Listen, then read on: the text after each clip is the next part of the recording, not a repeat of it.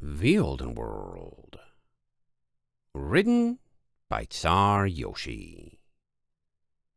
Chapter 978. Valey believed in you.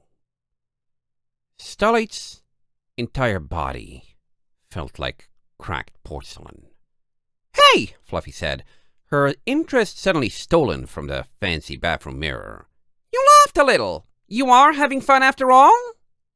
So it hadn't just been in her head.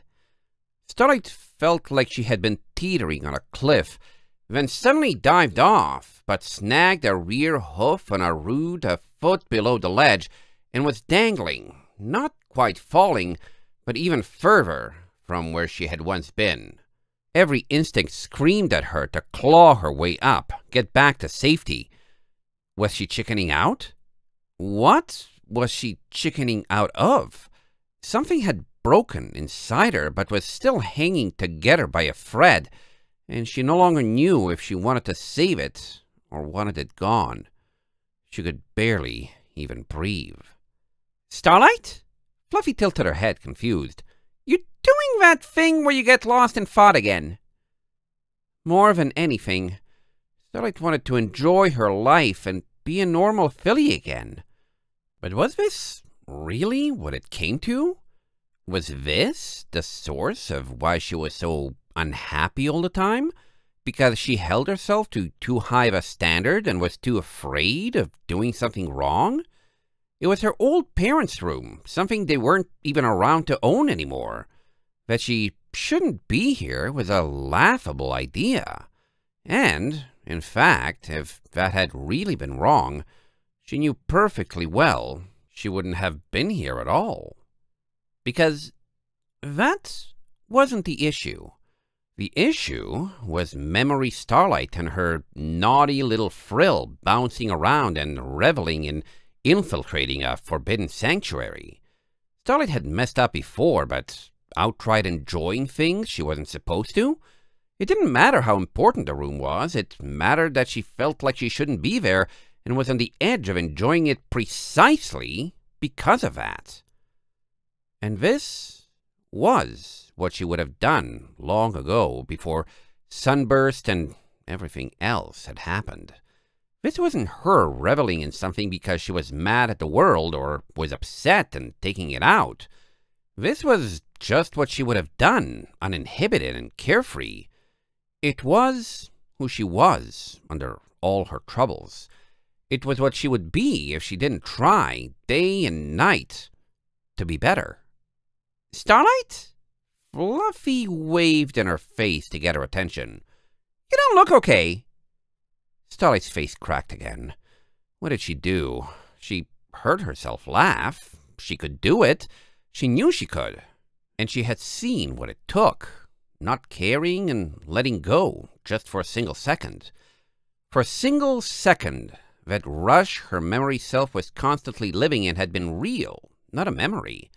It was within her reach, not a distant star she could do nothing but wish for. And all it took was not caring about the consequences of her actions, even though she had been shown explicitly what those could be. Where was the way forward? How could this be? Did taking risks and being happy and messing around and making mistakes and following her wants and trusting her feelings, be they good or bad, have to go hoof and hoof? They couldn't, but it sounded like something a wise pony could say. Happiness and sadness had to go hoof and hoof. But this wasn't just a question of ordinary sadness. Starlight knew all about being unhappy. This was about the safety of the future of the world, and as much as Starlight's life had been bad to her, as tempting as it felt to lash out at the world, actually trying to do it tore like hooks at her mind. She couldn't let herself do that. Maybe an ordinary filly could make mistakes and get carried away and have it all be okay if they did something they knew was wrong on purpose because they wanted to, but she was far more powerful than that. Her actions had consequences. And if happiness and sadness went hoof and hoof, why didn't she get a little of what she wanted in her life to go along with the bad? Yeah, it was a dumb mantra anyway. And that was all there was to it.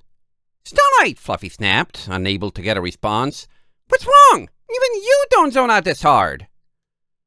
Starlight sank to the clean, rose-tile floor, hid her head under her forelegs, and squeezed her eyes shut, wishing it could be any way else. But the hard truth, harder than the floor she huddled against, was that she couldn't enjoy her life because she didn't trust herself to enjoy her life, because she was too well acquainted with the consequences of doing what she wanted instead of what was right, because she was fallible and so strong that those consequences would be monumental compared to the ones for most others. "I'm going to get your mother," Fluffy said urgently, opening the door and scurrying out. "Stay right there, okay?"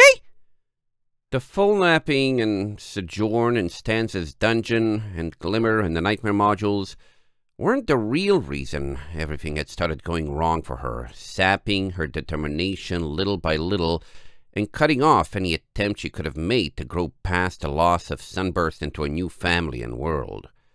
It was those gray visions, like a transplanted sapling that had been watered with salt water.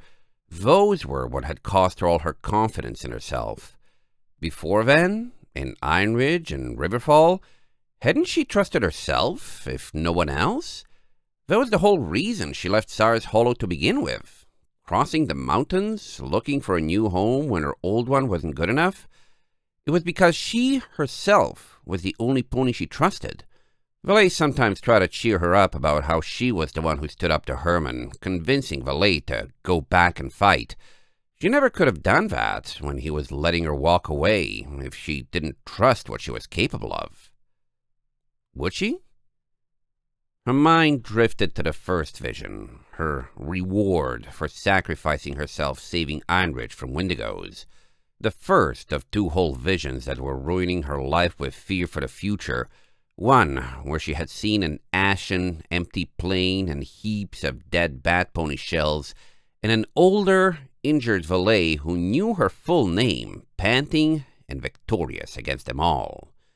The first thing she had wondered, she remembered, was whether that had been a vision of the inside of Maple's cutie mark, or if she had really been dead and it was a glimpse into the afterlife, or if it was a warning, a helpful hint that could give her the edge in preventing something and saving the world, not ruining it. The flame hadn't told her. It had asked her to forget about it. In fact, Valey in that vision had talked like she believed in her, like Starlight was still fighting against whatever that world had become, and she had her back. When she thought about it, there was nothing in either of the visions that suggested that world was her fault at all. She hadn't lost faith in herself from seeing the first one, and hadn't remotely even suspected it was her fault.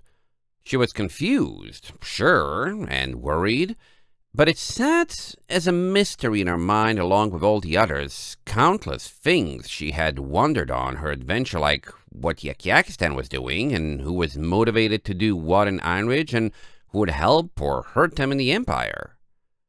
She hadn't been told that this was her fault, and there was nothing she could do until she met Glimmer. The only one who knew everything about her visions. The only one who refused to tell her. The only one who said it was her fault, and there was nothing she needed to do to prevent it, except give up and let go and stop trying, resigning herself to her lot in life. The only one she fully trusted, because she looked exactly like her and seemed to know everything about her and said she was on her side. Because once upon a time, the one Starlight trusted most had been herself. Starlight Glimmer's horn burst into a violent overglow, a sparking cone of energy arcing high over her head and sending faint plasmatic arcs across her fur, the light crashing against the tile walls in waves like a reflection off the disturbed surface of a lake. Her teeth set themselves in a grimace of fury and betrayal. She had a name to pin this all on and point her horn at and discharge her feelings and end it all. Wasn't she sitting here, contemplating willfully lashing out at the world for giving her such a raw deal? Wasn't that precisely the kind of behavior that could one day lead to her taking too much out on the world, leaving it in the ruin she had foreseen? The inevitable end of holding herself to such a standard, with a mindset she knew wouldn't pay off, be it now or in 15 years? No, it wasn't. Because in her first vision, Valey had said she believed in her, implying she was still a good pony who was fighting to help the world, and she wasn't some villain who needed to be stopped.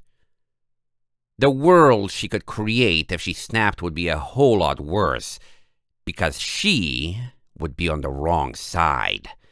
And now she had a potential warning about a future she didn't know anything about how to stop at all. Starlight could have destroyed the bathroom. She probably could have destroyed the whole house in anger if she surged with everything she had bottled up over the last 6 months. She wanted to destroy Glimmer, the worst thing to ever happen to her beyond even her loss of Sunburst, and she wanted to scream, shattering the air like she could shatter the rest of the world around her. All that pain wasted. All that worry about what she could do, and she was only dangerous because she was wound up, and that because she didn't trust herself. It was a destructive circle, clear as day. She had to get out, but where was the answer? What was safe anymore? She wanted to fire, to explode, to ignore the headache it would cause, and let all of her emotions out all through her horn, all at once. She wanted revenge. She wanted to break something.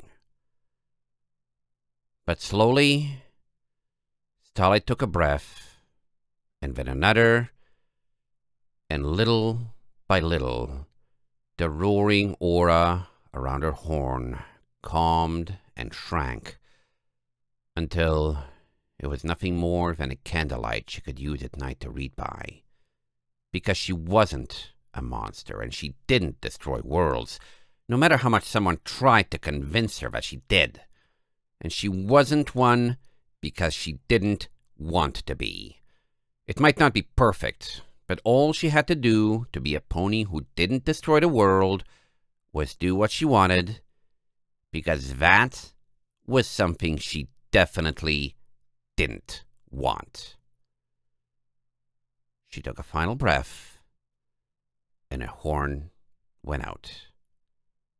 There wasn't a headache. She hadn't lashed out of her powers. This was her house, and it couldn't be collateral damage from her anger, and she was strong enough to control herself and not hurt things that didn't deserve it. She was still mad at Glimmer, of course, blisteringly so, for every bit of misdirection she had been fed about those stupid visions. But she herself was a good pony who really had been trustworthy all this time. Her life wasn't great, but she didn't have to resort to blaming the world for something merely a pony in it had done. She could do this. She started to cry. Maple arrived, not a moment later. "Starlight?" she asked, huffing from running up the stairs. "Your friend said you weren't all right. What's wrong? Are you overwhelmed here again?" "No," Starlight bawled, crying for her lost energy and lost time and lost faith in herself, and because it so wasn't fair, and because she was farther back than when she started with a whole new warning that could be about the future or could be anything else to solve, and because she was angry at Glimmer for leading her on, and angry at herself for getting led on, and angry that Glimmer had saved her and Valey on occasion too, and tried to conflict her feelings and make it hard to know what to believe, even though she was sure she had found the truth now. And the truth was that it would have been okay if only things like this hadn't happened to her. So what if she was powerful? She could use that power for good. Look at Wallace Whitewing, or Valey, or herself all throughout her time in the North. Living with that power and trusting herself and having friends she trusted to guide her was exactly how she could live her life. This was how she could do this. That was also more or less what Glimmer had told her to do, living a stable life where she cared for herself and wasn't emotionally on the edge of a breakdown all the time. Which made it all the more unfair that Glimmer had told her in such a way that pushed her closer and closer to that brink, her methods running perfectly counter to her words. She had said the truth, or at least something resembling it. It was part of what made Starlight trust her, and she had said it in a way that made it impossible for Starlight to follow through and lead to exactly what she said she wanted to avoid. Maple picked her up off the floor, sitting on her haunches and holding her close. "What's wrong?" she asked again. "What can I do, Starlight?" Starlight swallowed heavily. What could anyone do except mourn for what was lost and wasted and get up again the next day and try again? She couldn't get her time back. Any stability she had possessed wouldn't return easily. But the way it would return, she knew, was over time spent living around ponies who cared about her and were well-rooted themselves, and by doing things little by little that she would succeed at, and by messing up too in ways that wouldn't be the end of the world, and seeing that and learning from them. Because that was what normal ponies did, right? And that was what she wanted to be. "Stay here," Starlight said, knowing that it was the right answer. "With me, in this town. I just want to be a normal pony." Maple put a hoof around her and rubbed her back. Starlight was aware Fluffy was watching, far enough away that she probably thought it was a safe distance to indulge her fascination. She couldn't see or hear her. She just knew. Actually, Valey was probably watching as well. She hoped she wasn't causing more of a scene than that, but it might have been too much to hope for. "Can we have some space, please?" Maple called over her shoulder, cementing Starlight's suspicions. It was all right, though. She couldn't see her friends, and the ponies who were here were the least of her concerns. Someone helpfully closed the door, but Maple wasn't satisfied. She put Starlight on her back, trotting for the bathroom's second door that opened directly into the master bedroom, the one where Starlight's parents once lived, and where she had rehung the curtains upon first returning home. It had a bed, 2 bedstands, a vanity, and a dresser, along with a chair and a writing table and a few spots on the wall with exposed nail heads for pictures to be hung from. But the closet was open and empty, and none of the counters or surfaces held any things, and the bed lacked sheets or blankets and hadn't been made. Maple deposited Starlight there anyway, stepping quickly away to close the bedroom door as well, before returning and joining her on the edge of the bed. "What is it?" Maple murmured after a minute, not content to sit there when she didn't know what to do. "Is it this house? Or our friends leaving?" "No," Starlight grunted, scrubbing at her eyes. "It's me." Maple calmingly rubbed her ears, waiting for Starlight to explain at her own pace.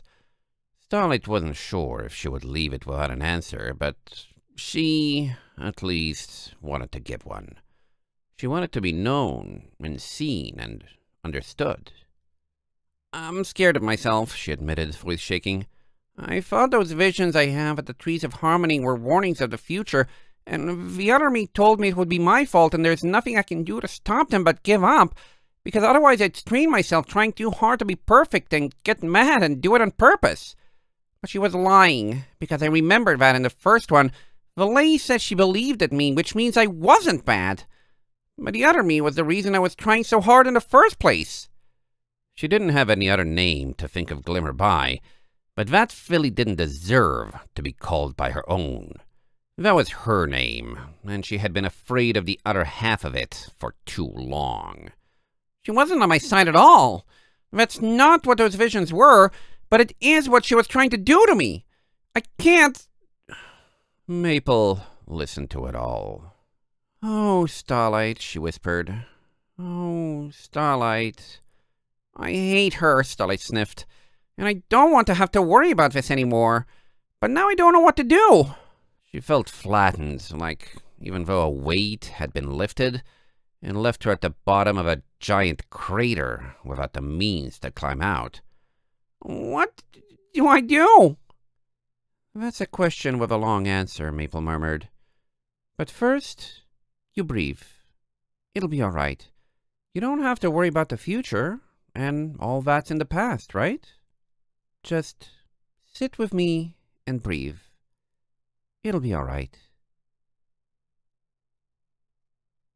End of chapter 978.